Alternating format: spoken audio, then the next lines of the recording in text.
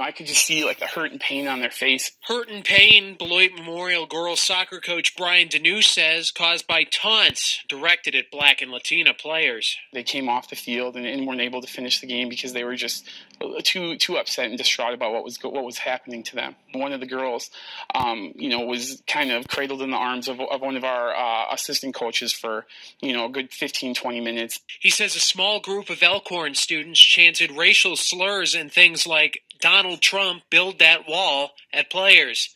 He says even though the chants came from just a few, the impact they have will last forever. Those are just words that you'll never be able to take back from those kids, and an experience that you wish you could take back because it was really, really disturbing for them. Elkhorn district officials tell News 3 the district confirmed some of its students chanted offensive things at Beloit's players, and it's looking into what happened.